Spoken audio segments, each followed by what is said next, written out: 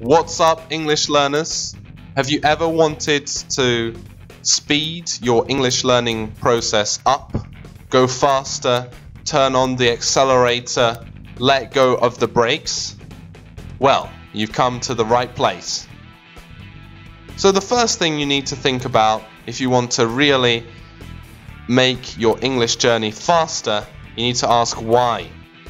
Why am I learning English? Why would I do this? So one reason is for work.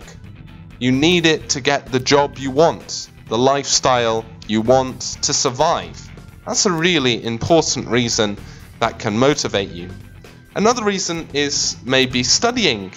You really want to study abroad in the UK, in America, wherever, and you need English in order to be able to do that. Maybe you just want to travel, see the world, and English will help you communicate with anybody in the world. So that's another big why reason, which is good for your motivation.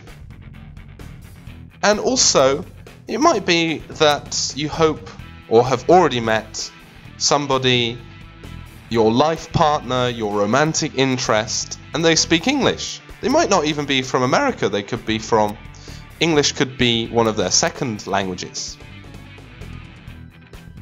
Next tip, have clear goals. Be clear about yourself, where you're going, what you're doing. Do you need to improve your vocabulary?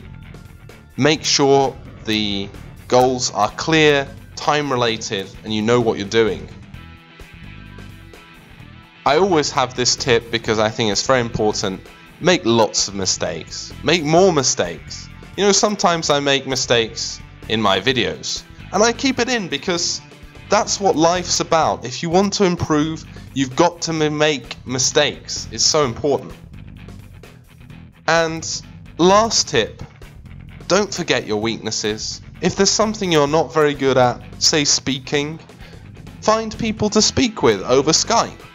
Or if your weakness is writing, find someone to write to. Work on your weaknesses. This has been Charles Wood, English teacher, your language tutor online. It's been a pleasure. Please like, share, comment, and subscribe if you're not subscribed already.